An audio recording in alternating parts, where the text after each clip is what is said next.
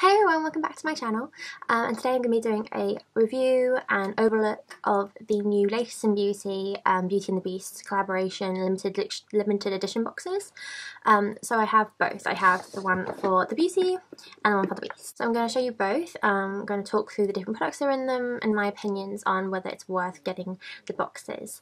They are both £20. I believe the Beast is over £100 worth of product and the Beauty is over £75 worth of product. And I will say that to start off, I feel like the Beast version is a little bit of value for money overall. I think it has a slightly larger amount of luxury products, but I think they're both still great. But I'll show you as we go through. So I'm going to start with the Beast one. Obviously I haven't been able to use these products. I bought this one for my boyfriend Elliot, so he's going to be able to have a little try of the products. So I'm going to still show you what's inside. So first of all, there's no sort of inner packaging. It's all in boxes, all the products are in boxes, so there wasn't much room for this product here, so they had to put it on the outside. But it's a Gillette razor, which is pretty expensive in itself, so £20 for this and all the products all the other products that you get inside is amazing value for money. When I told Elliot, I was like, are you interested in getting it? And he said, oh, what's in it? I said, first of all, Gillette razor, and he was like, yep, I don't need to hear anything else, just go get it if it has a razor in it, because I'll always use that, so that's really useful, and the Gillette ones are really good. So this is what the box looks like. So you have Beauty and the Beast. The boxes are exactly the same looking. Then inside you have Beauty and the Beast and the launch date of the film, and then you have the booklet, and for some reason the male one came with two. Doesn't matter.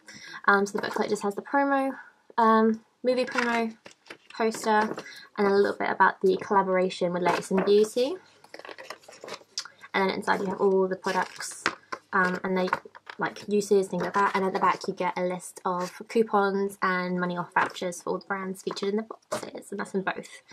Yeah, so let's go on to the inside. You get two samples of the Hommage à l'Homme Voyeur by Lalique. They're quite nice generous samples. It's a really nice woody scent, very man just got out of the shower scent, so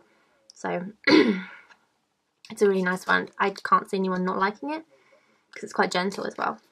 So they're always handy to have, especially like on the go, because guys don't really tend to carry around like fragrances, so it's quite nice, like a little sample they can carry around. Then you have the Guess and No, I think that's how you pronounce it. Aqua Memory Moisture Replenish Eye Roll-On. Now this is unisex, but it's a really great one for men, especially if they struggle with like puffiness underneath the eyes. So it's just kind of like an anti-puffer slash hydrator slash cooling aloe vera soothing product. I really like to keep these in the fridge in the summertime because it's a really nice cooling one. It's really great if you have any like sunburn or anything like that. I know my dad loves an eye roll-on if he gets burnt from his UV rays that he does for his psoriasis on his skin. He does like these things that's kind of like an upward tanning bed, and sometimes he gets a little bit burnt around his eyes, and this is a really nice thing to put on there. I haven't tried the Gassanu brand before today anyway. I'll show you later on the products that I used, but I've heard great things about them and I can't really see this being a bad product, and it's a full size, so, and eye roll-ons are always great for anyone. Next you get the Aromatherapy Associates Refinery Shave Foam Gel. So it's just a shaving foam, but it's designed to help soothe and moisturize the skin as you shave. It contains aloe vera to help soothe and prevent against like razor burn or any nicks that you get in the skin. Has oils in it to help really hydrate.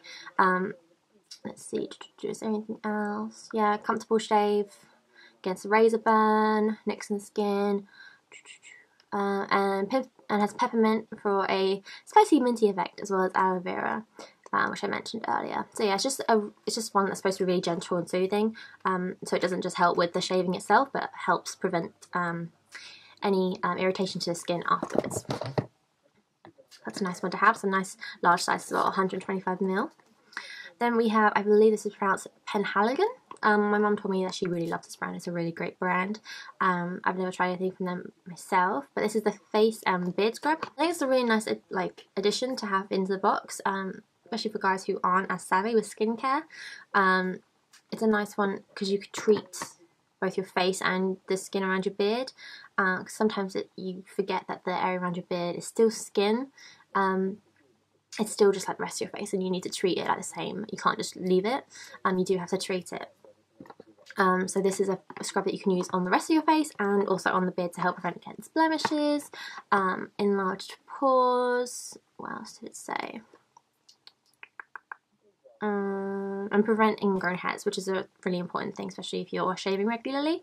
You can get a lot of like, ingrown hairs and blemishes around the beard, so this is going to help that, especially if your beard is quite like oily, because it's obviously like a scalp area. It will really help against any sort of bacteria growing in there as well. So it's really important to keep your face nice and clean. So I think that's a really lovely addition to the box, something that I don't think every guy would kind of think to pick up into their regular routine. Then finally we have the Great British Grooming Co. Beard Oil, another thing that I don't think guys would typically think about. Like I mentioned with the scrub, guys can tend to kind of disregard the beard as a needed area for treatment. So first of all, like I said with the scrub, the skin underneath, not thinking about it as the rest of your skin, and with the beard oil, not thinking about the beard as something like regular hair. So this is just an oil, regular to hair oil that you put in like your hair anyway, to help soften the hair and keep it nice and smooth. So we have argan oil to help prevent dryness and a coarse beard. So as a woman, it's nice to have something that will help make your fella have a smoother beard if you're gonna, get close to their face, so you don't get a bit prickly. Anyway, so that's everything that's in that box. I think from a female's perspective, I think that's a really great, lovely little gift, and I think it's great value as well. I mean, how much you're getting for 20 quid, I think that's really amazing, and it's definitely over £100 worth of product. I think the shaver alone, and then maybe like one other thing would be amazing. Yeah, like all the other things that you get in there, and you get all the coupons as well, so if you really like it, you can purchase again at a discounted rate. So I think that's a really lovely gift. It's nice to have something for a guy, because a lot of beauty boxes are aimed at women, so it's nice that they're kind of recognised as well. And I think it's a nice concept, since it's, Beauty and the Beast. The Beast is quite hairy, and it's quite like a shave based box. Anyway, moving on to the beauty side. Like I mentioned earlier, I don't think this is as amazing a value as the Beast one, but it's still amazing value on its own. So again, it has the same box. Again, same presentation at the front, and then the booklet is the same, it just has all the different products in it. This one, because obviously the products are a bit smaller, it's got tissue paper as a bed, and then you also have little rose petals, which I thought was a really lovely touch, because obviously Beauty and the Beast, rose is quite an important symbol. So I've tried everything already in this box, so I can give you guys a proper sort of almost like a first impression review. You also get an extra coupon in this one for L'Occitane, £10 off, which is pretty good. But I'm surprised that it's not in the little booklet. I don't know why. Anyway, I'm going to go through kind of how I would use them. So first, another product from Get to Know that I was talking about earlier. It is the Radiance Enhancing Mild Enzymatic, I think that's how you pronounce it, exfoliator. This surprised me, because I wasn't really sure what to expect from this. From the description, it doesn't sound like a typical exfoliator, and when I use it, it's definitely not a typical exfoliator. So it's kind of like a gel, like a really thick gel. Has no sort of like beads or any like grain products to exfoliate the skin in it. But basically the idea is that it has enzymes in it that help to, I guess, kind of not dissolve, but kind of help to exfoliate softly. So it's a little bit more mild. So if you like to exfoliate regularly, so more than once or twice a week, it's a really nice one to use. Or if you just have very sensitive skin, but you still want to exfoliate, it comes out like a thick gel, like I mentioned. You pop it on, and it says to massage into the skin until it becomes a liquid. You put it onto dry skin, so you have no kind of water to add to it, and you just kind of work it in until it does become like a really thin liquid, and it really does. So for about 1 or 2 minutes it takes, and it does leave your skin feeling exfoliated, but it doesn't have the same sort of, I guess, not pain, but less sort of feeling of contact with something kind of pressurized on the skin. So it's quite a strange concept. When I used it, I was kind of a bit confused because I was like, my skin feels smooth, but I don't feel like I've had something exfoliating it. So it's really gentle, and it's an interesting concept. I don't know how I'd feel in replacement to like my other ones, like my St. Ives apricot scrub, or my Biore what's it called? The Biore baking soda powder, kind of like the Dermalogica one. I don't know how I'd feel in replacement to that, but I still will continue to use it, and it did make my skin feel really lovely, so that's a really nice addition. And then to top that off, I use the Caudalie Moisturising Sorbet. So it's like a little moisturiser that you can use on top of your serum, or as just a plain moisturiser, even instead of a serum. So yeah, morning and evening to face and neck, either by itself or after a serum. So it's just a basic moisturiser. Very lightweight, smelled really nice.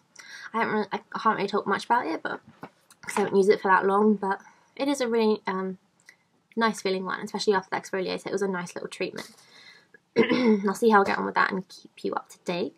Next, I guess I'll mention the Oribe Gold Dust Dry Shampoo. It's a really nice little mini one. I really like dark dry shampoo. I use it all the time because I don't really like to wash my hair that often.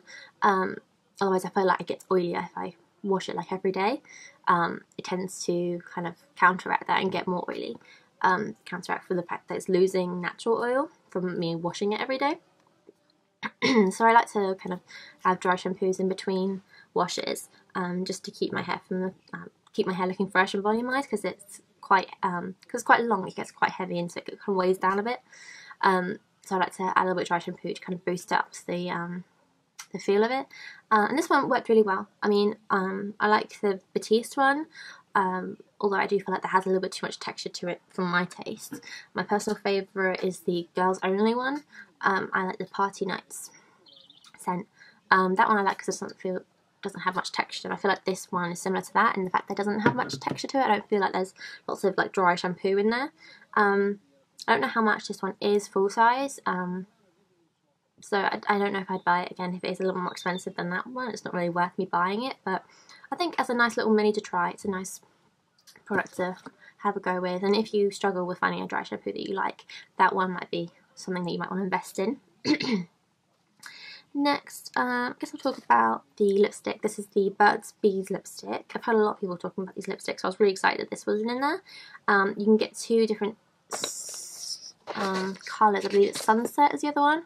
Yeah, or the one that I have, which is Blush Basin, which is the colour I'm wearing right now. If you can see, it's like a really nice pale, rosy, peachy nude. I know it's kind of weird to say rosy and peachy, but it does have elements of like a rose base and then a peachy tint to it. It's got a really lovely moisture content to me. It's kind of similar to like a cream sheen from MAC, where it's got full colour, but you have a real nice element of moisture there. The packaging's really adorable. It's like this really nice kind of mauvey greyish purple with a pinky honeycomb to it. The only issue is that when you push it all the way down, the tip still sticks up. So I always feel like I've got to be conscious on putting the cap back on. But other than that, I think the quality is really lovely. The colour, like I said, I do really like the colour. I don't think I wear it every day, but it is a great one to have. And it's very Belle as well. It's literally kind of like a Your Lips But Better colour. And I really do like it. I'll definitely try out some more of these because I've heard great things about them. And from my experience with this one, I really do like it.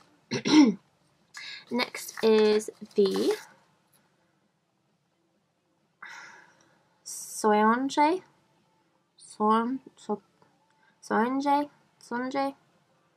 I'm not sure how you pronounce it. I asked my mum and she said it, and because she speaks French, and I completely forgot how she pronounced it. So it's that brand, if you know how to pronounce it. And the colour is in Betterage Rouge. I think that's how you pronounce it. I have tried this. I've tried this on my mum's nails and on my toes. Obviously I can't show you, but because I can't get the camera to my toes, but it's a really lovely red. It's a really classic sort of red tone. It's not too pink, not too sort of orangey. The brush I love. It's one of those sort of paddle style where the brush is slightly curved and tapered, so you get a much more even application, and it's a lot easier to work with and it's a lot less messy. The formula itself is really smooth. It's not too pigmented that it gets gloopy, and it's not too thin that you have to do 1,000 coats. It's a very, very nice nail polish. I'm very happy with it. Again, I don't know the cost of it, so I don't know if it's worth getting it again, getting more colours, because I do love the Rimmel ones and they have that same sort of paddle style brush, which I love, and the consistency is very similar, so, and that's only $2.99. But this is definitely a great one to have in your collection, a classic red I'll never turn down. The next product is the Roses Hand and Nail Cream from L'Occitane. Love L'Occitane, love them for their hand and nail cream for starters. It's amazing, great formula, not too greasy, great scents. This is a very soft rose, which I like. I don't really like that really heavy, intense rose water, really kind of fake smell. I like a really fresh, very gentle rose scent if I'm going to have it. And this is definitely that. It's almost like a rose, it's almost a little bit yummy. Not too sweet, not too sickly.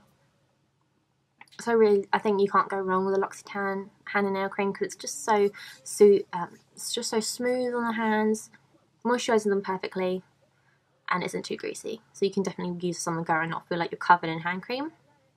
It's great that they have that in there. And then the final item is a Latest in Beauty product.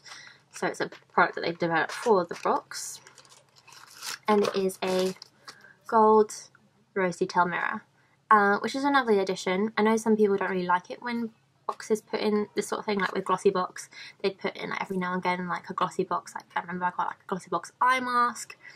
I got like a Kryolan for Glossy Box blush, which is actually really lovely. So sometimes they would do that, and Latest in Beauty have done this with this. But I had never complained about a mirror. It's always great to have one, and this one's really pretty with the rose, and it feels nice and weighty. So it's nice quality. I'm never going to complain, but I know some people might be like, I would just rather have another product, but I really like it. So overall, my thoughts on the boxes, I really love them. I can't complain. For 40 quid altogether, I'm very, very happy. I got way more worth my money. Like I said, I feel like the Beast one is a little bit better value for money, but they're both great value. I mean, if you just want to maximise your savings, definitely get that one if you have a guy that will use it, or if you want to use them yourself. Because you know, the shave cream and the razor, girls use those as well. And the beard oil you could use in your hair. The scrub, still use it on the face. What was the other thing? Oh, eye roll on, and that's unisex. So if you still would just like something a little more like a grooming style yourself, still get that, because it's still great. Great value for money again. And then all the coupons, you're going to be saving a lot of money if you really like them. So I would say great. I mean, I've never been disappointed from Latest in Beauty. I get their calendar, their Christmas calendar every year. They were kind of like the original people that did a Christmas calendar that was beauty based, and I've been getting it for years with my mum. We go 50-50 on it, and then we alternate days when we each open them. So it's a really nice thing if you have friends and stuff. So then if one of you likes more like skincare and the other one likes more makeup, you can kind of share it like that. And their beauty boxes are great because, especially, I don't know if it's just recently, but they do, you can pick the price of beauty box that you want, so it will correspond to how many products you get. And then once you've picked that, so if you want to spend a little bit less and get a few products, or if you want to spend a little bit more and get a lot, you can pick that, and then you can pick the exact products that you want. It gives you a huge like menu of all the products that you can choose from, and so you get exactly what you want. And then, like I said, the price reflects that. And you can also choose to have a one-off box if you just want to try it out. And they do all these sort of collaboration boxes as well, and special edition boxes. So I think Latest in Beauty is one of my favourite subscription style brands, and I'll continue to buy from them, and I really love these boxes. So I definitely recommend them if you're interested, or if you're just a Beauty and the Beast lover like I am. They're really great boxes to have. So thank you again, guys. I'll try and have a new video for you up soon, but till then, bye.